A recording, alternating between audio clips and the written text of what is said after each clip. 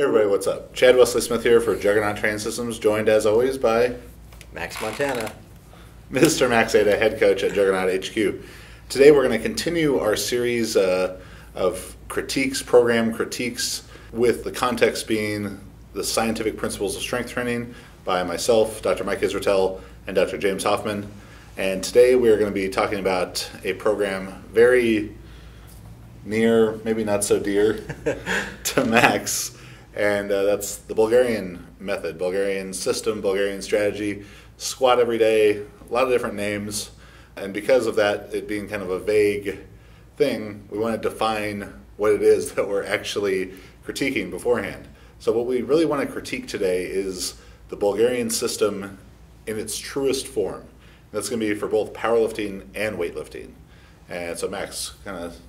Especially as it pertains to the squat, we're going to define it as near maximum or maximum attempts with a high frequency every day or multiple times per day with very little exercise variation. So essentially back squat or front squat or just one of those done in a very narrow intensity band over 90%, 95, 100%, even 105% weights with no real phasic structure. So no planned rests, no planned deloads, no plan to change the repetitions or sets or volume throughout the cycle. So squatting to one or multiple maxes every day, all the time. And Max, how long did you train in this fashion for? With the squat, at least 13 years, maybe more than that even. Yeah. How many max squats do you think you've actually squatted in your life? There was a point where I tried to count up how many times I had done at least 600, and there was a maybe 6-month period where I squatted 600 every single workout, at least 3 workouts a day for 6 months. So whatever that is, 3 times 7 is 21 times, yeah, that's a lot. Yeah, I mean, that's over 2,000, that's almost 3,000 times right there. Yeah, that was a lot. Jesus. Sounds miserable. But yeah. So this system or method idea has really seemed to gain a lot of popularity in the last several years, really last year and a half. And yeah, YouTube and Instagram and stuff makes it very popular, and it's a very easily digestible system, very easy to understand. That there's really not much to it besides squat to a max every single day. And we want to talk about the benefits, potential benefits of this, and the potential pitfalls of it for powerlifters and weightlifters. So first off, the guiding principle, the thing that creates a framework for all other programming considerations is specificity. And specificity is one spot that Squat Every Day or Bulgarian training does a great job of, because both the sports powerlifting and weightlifting are about 1 rep maxes. Doing 1 rep maxes all the time is highly, highly specific. Certainly less specific for weightlifting, as you're doing maxes in an exercise that's not actually a competition exercise. But for powerlifting, for both of them, it ranks high in specificity because of your exercise selection and because of the way that you're loading that exercise, really very, very similar to the competition, or exactly the same as the competition. Now, some negatives in regards to specificity for Squat Every Day. For powerlifting, I'd say the biggest negative is that you're putting a disproportionate amount of energy towards just one lift. And it's a simple sport, but yet a sport of 3 lifts. And if you're squatting every single day to maximum, multiple times a day to maximum, it's really going to start to take away from the energy you have to put towards the bench press and deadlift. And while the squat is great and an important part of powerlifting, it's really about the highest total you can make. So you have to consider, does putting so much energy towards the squat help me make a higher total, or does it really just help me make a higher squat? Right. That's the biggest failure in terms of powerlifting, is that you end up completely one-sided in your training, right? The fatigue generated and the energy that goes into one lift is not proportional to what you're going to get out of it. Right? So when you switched from weightlifting to powerlifting, you had this massive discrepancy in your squat and deadlift, correct?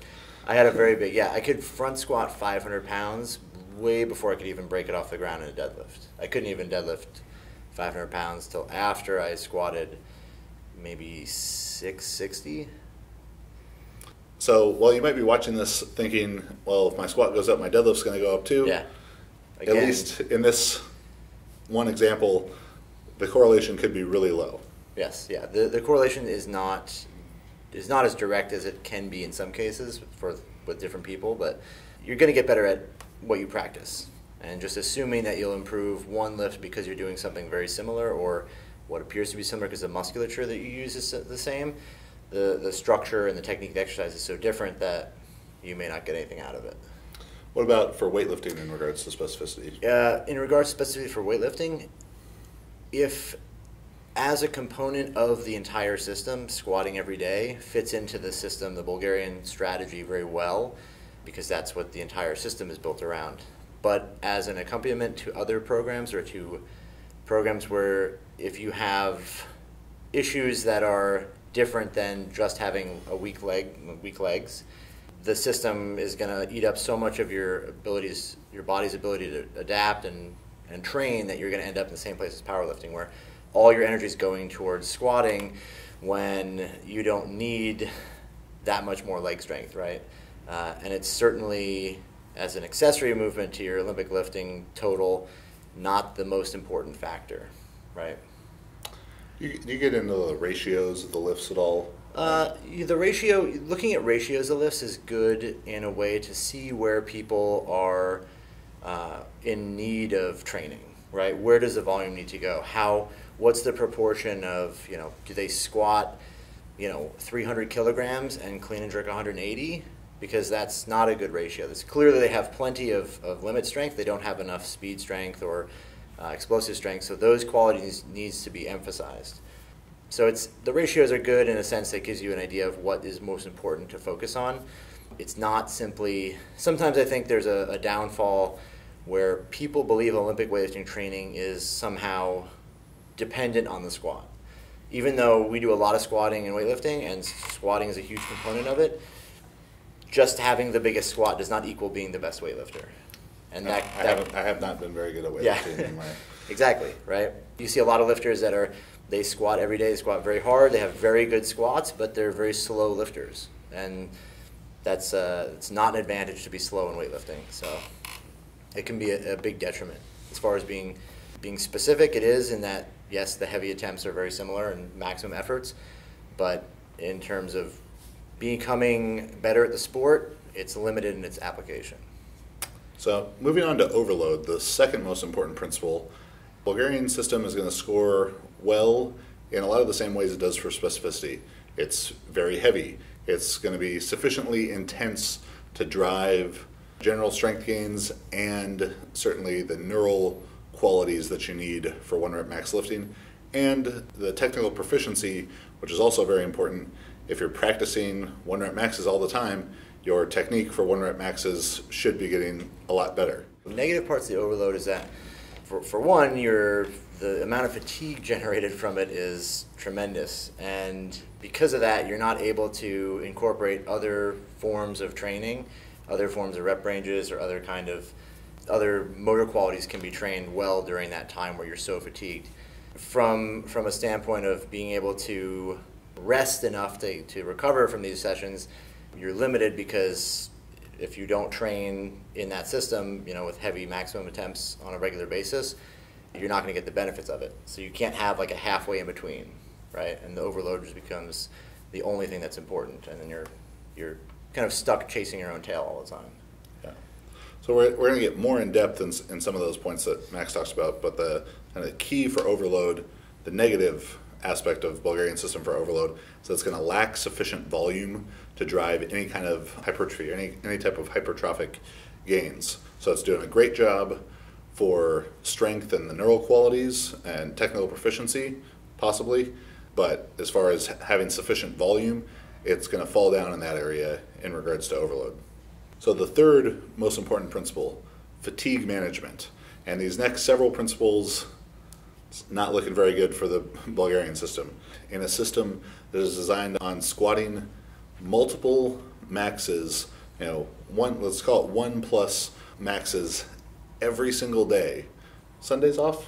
Yeah, sometimes, mostly Sundays off. Mostly. But so 6 to 7 days a week, max squatting, maybe multiple times a day maxes. Maybe what was your peak? 40 maxes in a week? Yeah.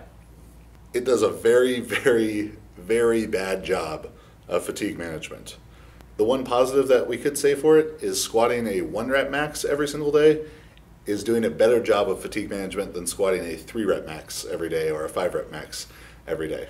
The bad qualities in fatigue management are obviously that the more fatigue you generate, the harder time you're going to have keeping technique solidified and at the same time developing your skills and keeping your speed qualities consistent.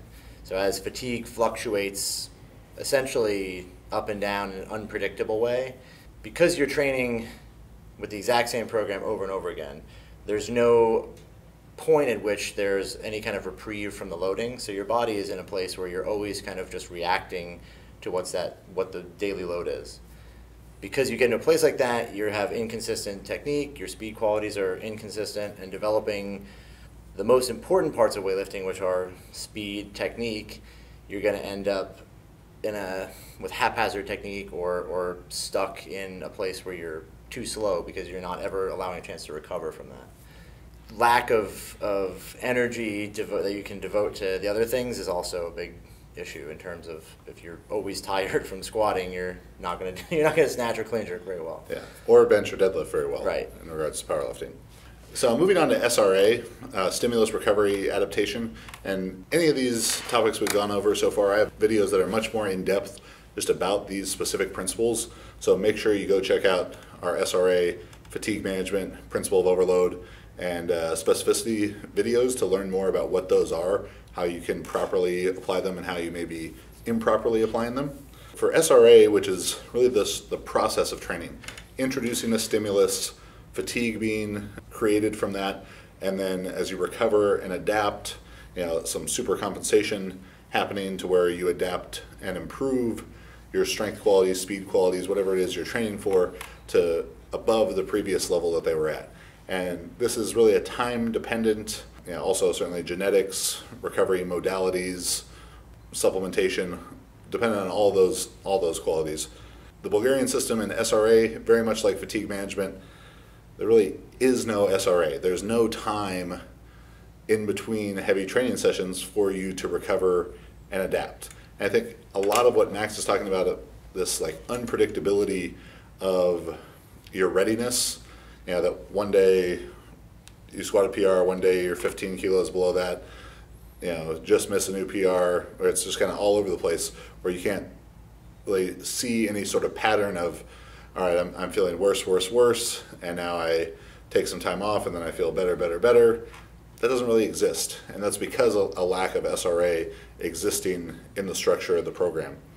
The particularly bad things in regards to SRA are that there's not sufficient recovery time for recovery and adaptation, and it's going to be extremely taxing to the neural system because all of the lifts are limit lifts. They're 90% plus, 95% plus, 98% plus lifts, particularly when you're doing them under the caring, watchful eye of Ivan Abadjiev. Yeah, like the kind eyes of Abadjiev, or even Goff. Yeah. So it's going to be so stressful neurally, and the neural SRA curve is already longer than the muscular SRA curve. So if you were training, a bit more volume multiple times per week, but at much lower intensities, it could be feasible that you're able to recover and adapt from that. But max, day after day, or morning after afternoon, after morning, afternoon, it's just not going to allow for any neural recovery between those. The biggest issue too with the SRA is that there's no predictability, because the structure is essentially monotone. There's only one very narrow band of intensity and narrow band of a pinpoint focus in the program. There's no structure that can be predicted where we know that we start 70 days or whatever before a competition, that in 70 days we're going to be stronger on this particular day. And that's where I feel like, especially for powerlifting, it falls very short in that you're not setting yourself up well to have the best possible results, the best time, because you can't predict exactly when you're going to recover from those loads, or to what degree you're going to recover, right? To what degree supercompensation is going to take place. So moving on to the next principle, variation. Again, we're talking about the Bulgarian system or Bulgarian strategy in its purest form, the way that Max trained under Steve Goff and under Ivan Abadjiev, the Bulgarian national team weightlifting coach. And in that, its purest form, Bulgarian system and squat every day has no variation.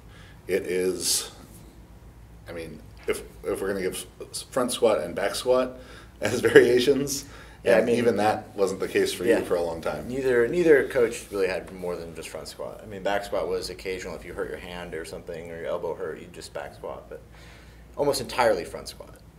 Yeah, but very, very high percentage front squat. So essentially no variation. Because of the lack of variation, it's going to lend itself big time to staleness, where either mental or physical, where you're just doing the same exercise for the same loading strategy, session after session after session, days, weeks, months, years on end, and it's going to get boring. And besides that, from a physiological standpoint, the longer you train for one quality without any variation to it, the slower those gains are going to come. So if all you're doing is max front squatting every single day, eking out a 1 kilo PR every week or two. Yeah. What point did it really get to? Like, how long was it between making PRs as you got farther into it? I remember in the first 6 weeks, I increased my front squat from, I was about 17, 18. I went from like 165 kilos to 217 in 6 weeks. And from 217 to 230 took almost 8 more months. And then I don't remember between that 230 and 245, 250, and probably another 9 months, a year.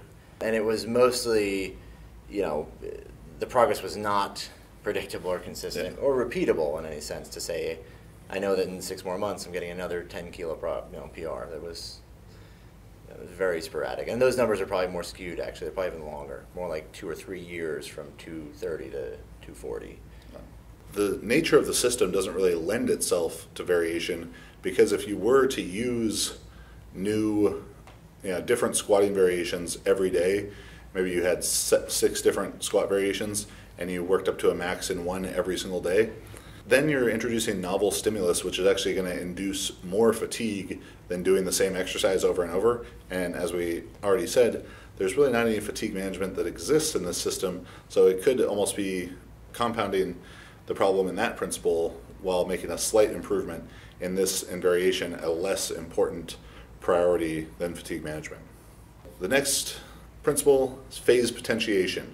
As Max mentioned earlier, it doesn't exist. All right? The Bulgarian system totally lacks phase potentiation. It is doing the exact same thing all the time. So again, phase potentiation is the idea of using one phase of training to increase the potential of subsequent phases of training. So the way that I usually do that with the programs that I write is using hypertrophy to build a bigger muscle, then general strength to teach that bigger muscle how to produce more force, then taking that into peaking and honing the technical and neural qualities of that bigger, more force-producing muscle, and then now you've increased your strength, and now you go back to hypertrophy, and you can now use heavier weights than you were using prior. But when it's just 1 rep max, 1 rep max, 1 rep max, you've totally thrown the idea of phase potentiation out. Similar to our West Side critique, the Bulgarian system was really big on always being ready to compete. And he was saying the guys were competing sometimes like 16 times a year is what I was told. I know at least on a very regular basis, probably once a month, if not more.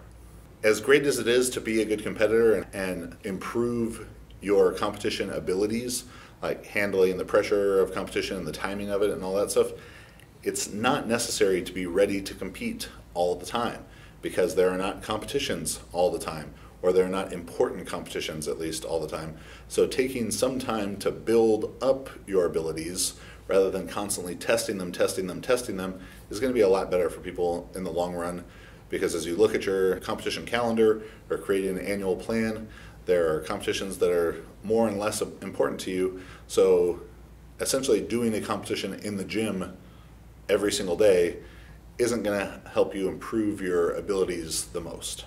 So that brings us to individual differences. This is the final principle, the least important.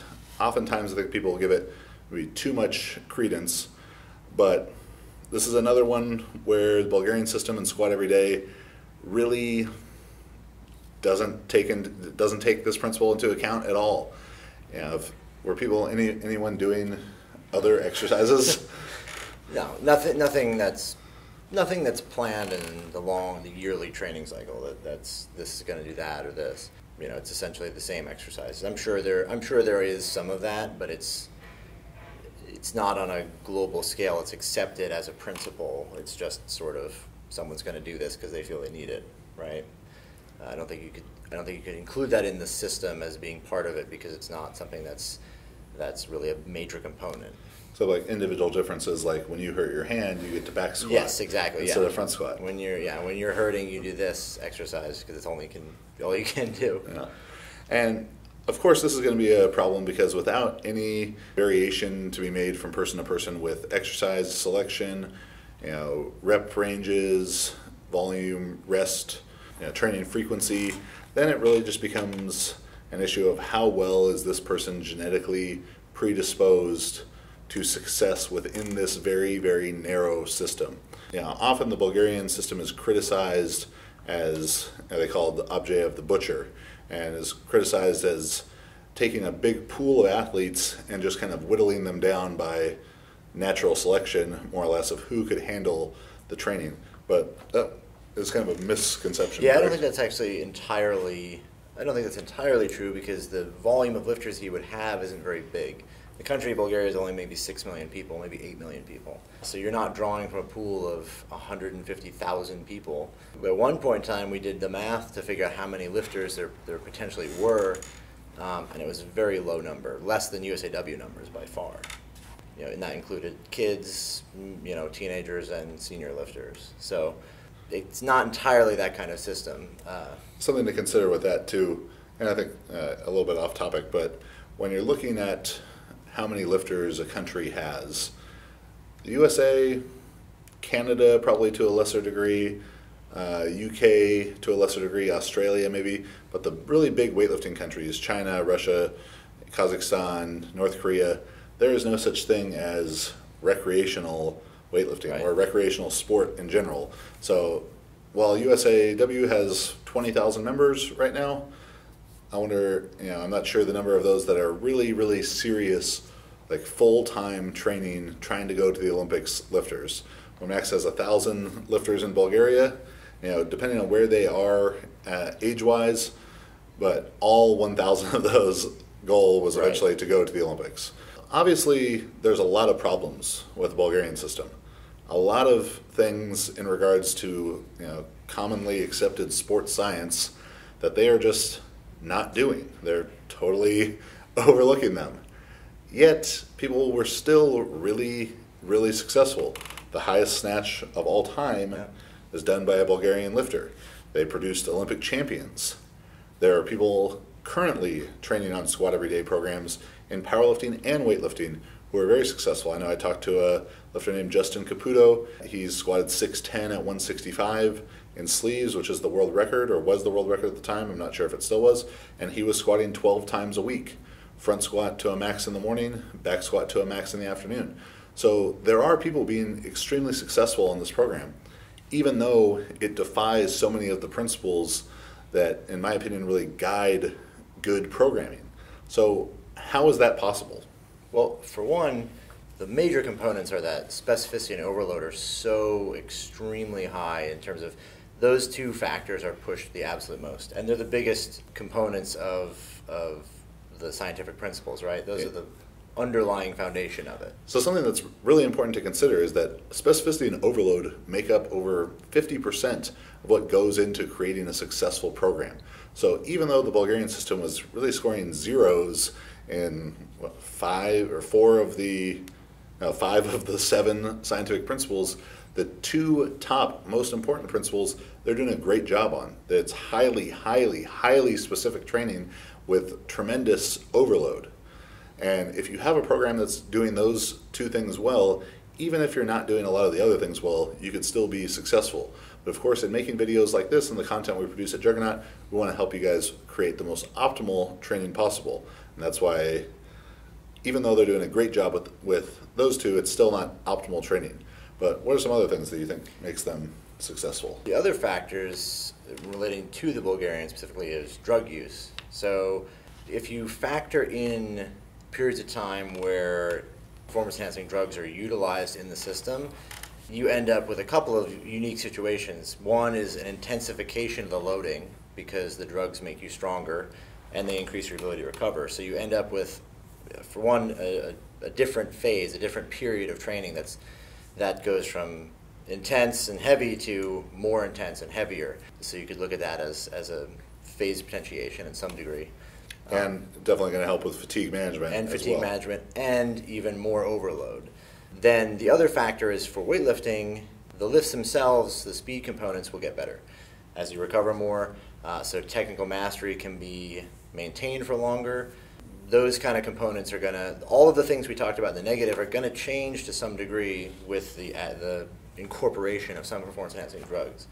You said a lot of times it was kind of the way that the guys were training was, they'd start the training cycle or period or whatever and get a little bit stronger and then just feel worse, and then the drugs are introduced. Yep.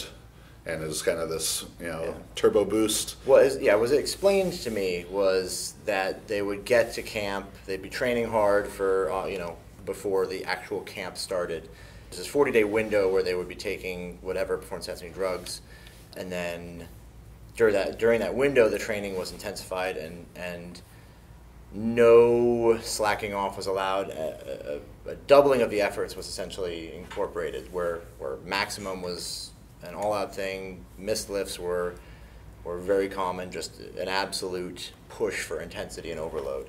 Clearly made possible by the use of the drugs, in addition to the benefits the drugs gave them in terms of the increase in strength.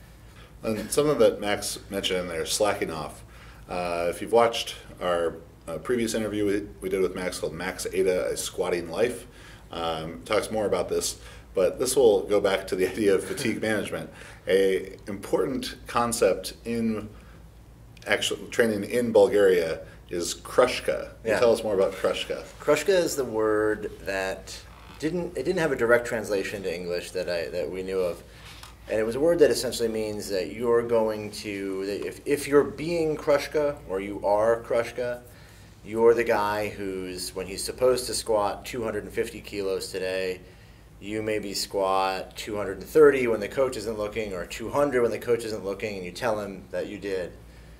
That's krushka. Krushka. To maximum. To maximum. Yes. So I guess they did do a better job of fatigue management than maybe we said if they were properly implementing krushka into the training. The majority of people have been successful in that system, and that Bulgarian weightlifters during the 80s and 90s, early 2000s, training under Abadjiev were primarily successful was that they were doing a great job with specificity and overload, that they were taking drugs, and finally, that they were just kind of insanely tough people. Very, very tough. Very, just every single person on the Bulgarian team was somewhat off, I'm sure. From just meeting a few of them, people just thugs. I mean, so many different types of people from different walks of life that were not, they would, a lot of the recruiting that they did was in more small villages and stuff, but also finding kids that were, kind of rough and at-risk youth. Yeah, at-risk, that's the politically correct term, I guess, at-risk youth. And those guys pan out because they fight, they're fighters, and you have to be a fighter to survive in the system. You can't just You can't be scared of things. You can't be kind of soft and expect to get through on your charm. You have to fight with the bar every single day. And if you wanted to be, if you are one of these Bulgarian at-risk youths and wanted to be successful in life, being a great weightlifter was a way for them to, that's like trying to go to the NFL. If you grew up in Bulgaria, trying to go to the NBA. If you were going to become a great Olympic weightlifter, that was going to help you, provide for yourself and your family. So the motivation that was part of it was just a lot different than probably anyone here in the U.S. trying to train in the Bulgarian system at this point. Right, it's very different. The other thing that I want to mention too is there's a lot of putting the word Bulgarian system or doing the Bulgarian training in front of something that is a modification of it. When you modify it, you diminish what it was originally. And if you modify it to a small degree, why not just modify it to a bigger degree? And if you're going to modify it to a big degree, why not just do something that makes more sense from different from a perspective of the scientific principles, right? Small modifications will eventually turn into big ones, so why not start with the big ones and just start with something different? Yeah, so now what we want to talk about is how can you manipulate this system for your own success? And certainly the first step of that is just going to be to not do it at all and to do things that fulfill all of the principles, that do a great job with specificity, overload that's sufficient for strength, peaking, and hypertrophy, some sort of fatigue management structure with planned light days or deloads, SRA that's sufficient between overloading sessions to allow for recovery and adaptation, variation in the lifts enough to avoid staleness, enough to bring up lagging portions of the lift or muscle groups, phasic structure to the training that's going to help you build qualities that are going to benefit you in the future, and a training program that accounts for differences, intra and inter-individual differences. So times where you might have more stress in your life and your MRV is a little bit down compared to times where you have outside training stress in your life. So that would be our first suggestion, is to just not do this type of training because there are so many flaws in it. But if you are so dead set on wanting to do a squat every day type of program, a Bulgarian training program like Max Montana did for 13 years of his life, there are a couple adjustments that you can make within the spirit of the system to probably help you be more successful. The first one of those is going to be to use it periodically, that it's not all of your training. It's not every day of every week, of every month, of every year of your training. It is going to be periodically used as a peaking block. In terms of peaking, the system can be used, let's say you're by a modern athlete and living in the United States, right? So someone who's not in the situation the Bulgarians were. You could almost look at it as an extended peaking block where it would almost be called technically like a plateau block where your results stay slightly sub-maximum. So they're not peaked, they're not as high as they could possibly be, but they're as high as you can keep them for an extended period of time.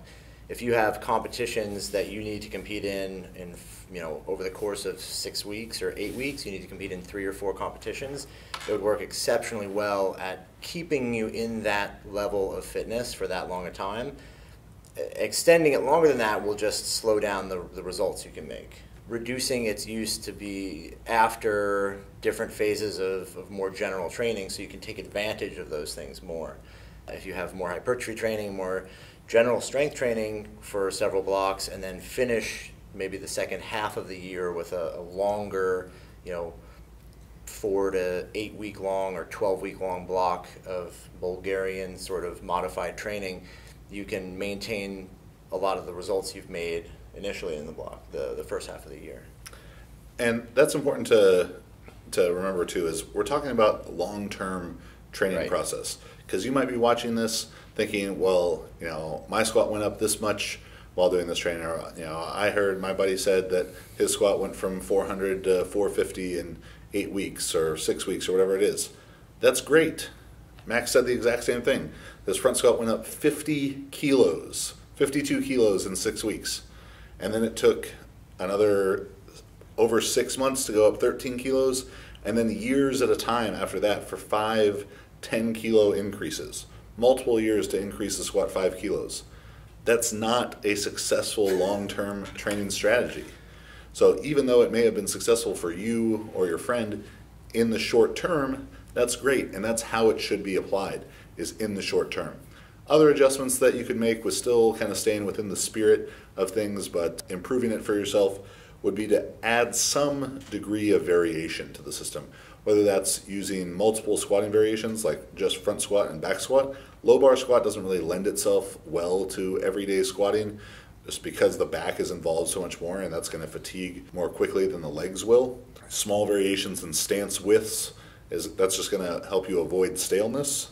Manipulating the volume, like doing 2 rep maxes or 3 rep maxes, 5 reps, occasionally just squatting that day, not to a max, maybe squatting multiple doubles or triples or a couple sets of 5. Those small changes will still allow you to squat every day if you are dead set on that idea, but should make the program a little bit more successful for you in the longer term. But again, it's not best designed for a long-term training strategy. I can actually even anecdotally corroborate the information that strategy, because as I got older and as I started training different after I became injured, I did do exactly those things, incorporate more volume, more sets that included higher repetitions, 2 and 3 reps, which is still a huge double variation. and triple. Doubles and triples. And double and triple the previous volume. Yeah, occasionally sets of 5 and those kind of things. And I saw, again, faster results. Right away started seeing bigger results. But again, it was not as, it's not as efficient as it can be. For anybody, it's not as efficient as it can be, right? So as you're watching this, I please encourage you to heed Max's advice in this, probably more so than anyone else you will ever talk to or hear speak. He has trained this way longer under the person who actually invented the system, and he is still not telling you that it is the best way to develop a squat, and he's a great squatter. So what was your best squat? 738 at 220 in powerlifting. What was your best squat doing Bulgarian training? 683, 680, whatever, 310. 672? 672. 672, 738. 738 with the powerlifting, like A phasic structure. Yeah.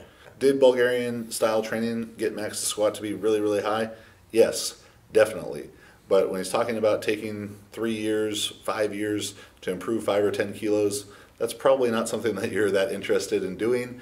I mean, 3 year, that could be probably on the low end, 2,700 max squats. Yeah. Oh yeah. If three times a day max squatting for 3 years. Yeah. If you want to squat 2,700 max singles to improve 10 kilos, go for it. This video is probably not gonna change your mind. But if you're interested in a more concise, more sustainable type of training, please take our advice into account. Check out our book, Scientific Principles of Strength Training. Check out our podcast, the Jug Life Podcast. Find that on iTunes or on jtsstrength.com. And subscribe to the channel. Thanks for watching.